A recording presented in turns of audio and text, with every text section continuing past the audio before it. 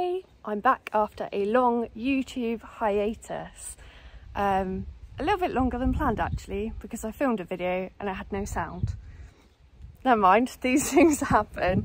So today I'm doing a 16-mile gravel route around South Brent. So I'm going up onto Dartmoor and basically doing lots of bridleways. So I cross down under the A38 and then cross back up again. So I've never done this route and I haven't really done much of it. I've walked a little bit of it. So it's going to be completely new to me as well. And today I have my new Garmin. So I've got the Garmin Edge 530 because I have to do all my navigation on OS maps on my phone, and I was debating a quad lock phone holder, but then I might change phone soon, so blah. So the Garmin seems like a really good idea and I know lots of people have them, so I'm excited to give it a try. There's my route. I've made it out of South Brent and reached my first bridle path, so I'm heading up towards the reservoir now, but gonna try and stay off road as much as possible. It's really lovely here and it's so warm. So it was meant to be about 18 degrees today and my van said it was 25 in Plymouth and 23 here. It's stunning and it's so beautiful. We're right in the countryside. All I've seen is lambs and birds and butterflies. It's gorgeous.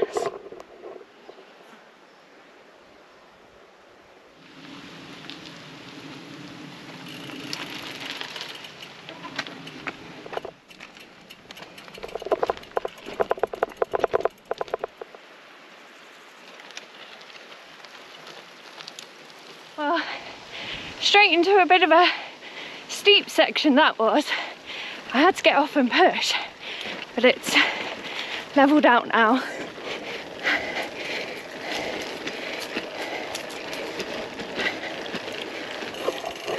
The view behind me is glorious.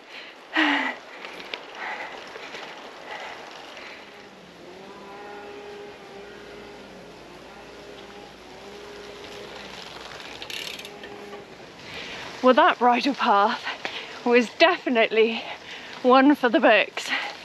That was great. A few gates in it, but never mind. So I'm now climbing up this short piece of road and I'm pretty sure it says I'm really close to the next bridle path. So I've got high hopes now for this ride based on what we've just done. Whew. Actually, this unmetalled road is a bit tricky on a gravel bike. You can't really see it, but there's sections that are really rocky and some of the rocks is under the grass.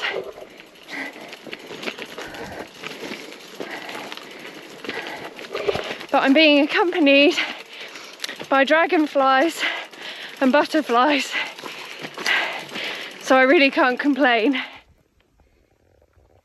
I've just pulled in off the road to show you this view.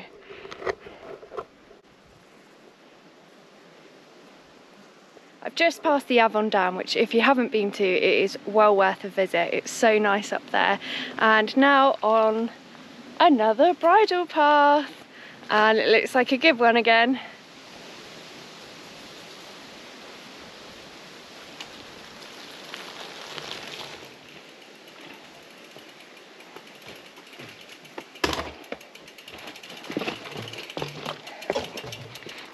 Well, that was more of a mountain bike descent than a gravel lane climb in the end.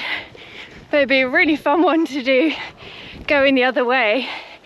It's brought us up onto the moorland now. It's slow going on the grass, but the views are amazing. And I think we're going to descend soon. So I've made it to the top of the descent. And there's these really super fancy gates. This must have been an entrance to an estate at some point. So far, it's definitely not a descent. but it certainly is a good one.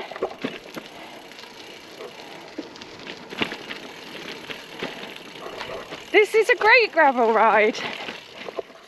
Well, that got spicier. At the end, it got much more rockier and steeper. I think sometimes it's really hard to know what bike is best, whether it be a mountain bike or a gravel bike. A gravel bike makes everything faster on the smooth, but on the technical stuff, obviously it is more difficult. For me, I find it is rideable, but that's because I'm used to a mountain bike. Whereas I think if you went from like road to gravel, well, especially around Dartmoor, not so sure about things like South Downs Way, but you'd definitely be like, whoa, you know, it does get spicy. But it looks like now it carries on and it smooths out. I'm now nearly 8 miles into my ride, so nearly halfway round actually. That looks like it's going to be fun. See, this bit's well fun on a gravel bike. Whoever designed this route, I don't think they rode it in the summer when all the ferns are grown.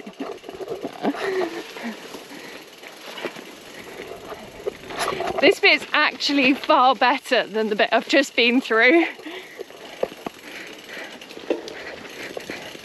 I've hit rush hour. In the lane, there was a car. I'm amazed a car could drive down that lane. And then a dog and a man. And then there's 2 dogs here by this house. So I've done the next road section and we're going up here, up another bridleway. So we'll see where that one takes us. I'm in a very cute little place called Owley. It's absolutely gorgeous here. All the houses look stunning. They're so beautiful.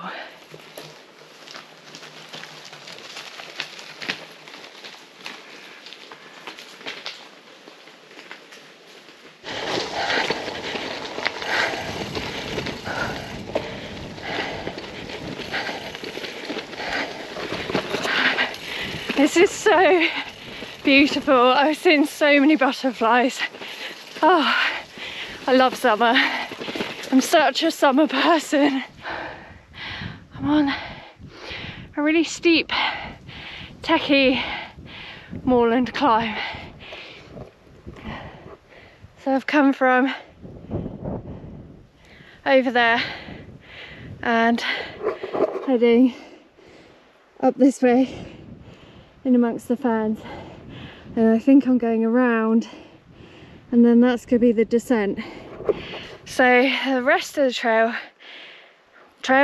route, whatever, goes on around a loop below the A38, but there's a really great swim spot and I really want time to go to it, so I think I'm going to do this section and then loop back on the road because it's part of the cycle path, like the off-road on-road cycle path, and go for a swim because, you know, why not? It's so nice up here.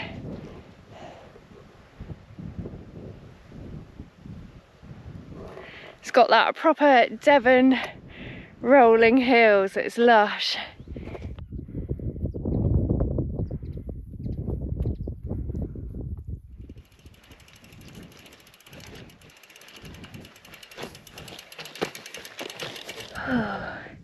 I've pushed all the way to the top, and that is Sparrows Cross.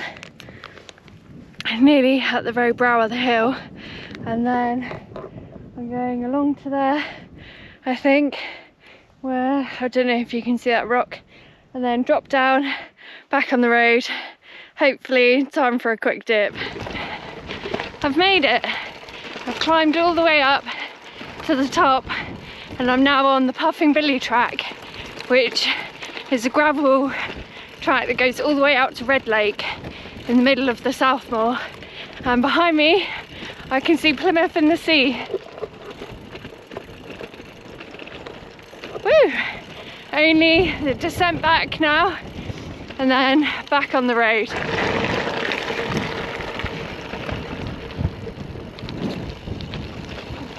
I've come across now from Hangashell Rock and I'm now pointing back towards, where did I come from? South Brent. Pointing back towards South Brent, I think. So I'm about to just start, oh my word, about to start my descent.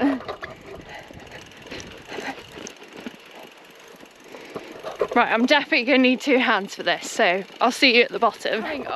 I'm coming off the moor to Rangerton Golf Course. I didn't think it would actually be really busy with people playing golf. It doesn't matter, it's on the edge of the moorland, so it's not a problem. But it just was unexpected, that's all. And that's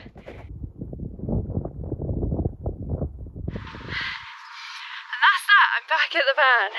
My watch says I've done 19 miles and the route on OS Maps was meant to be 16 and I missed a fair bit of it at the end, so I'm never quite sure because everyone else's like phone GPS and watch GPS always seems to be closer to the numbers on my watch than OS Maps, so I'm never quite sure about that.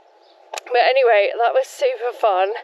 I'm just deciding, do I run for a quick dip? I'm gonna go check my phone, but I'm thinking yes. So I've made it to my swim spot today, which is a place called Lydia Bridge, which is very close, just on the edge of South Brent. I'm gonna get in and if I can, I'll try and show you, but I don't want to get my phone too wet. Oh wow, look at this.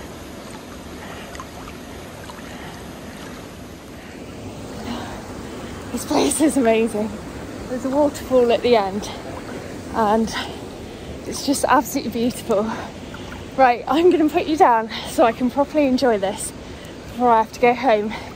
Thanks for coming along, I really hope you enjoyed it. Bye.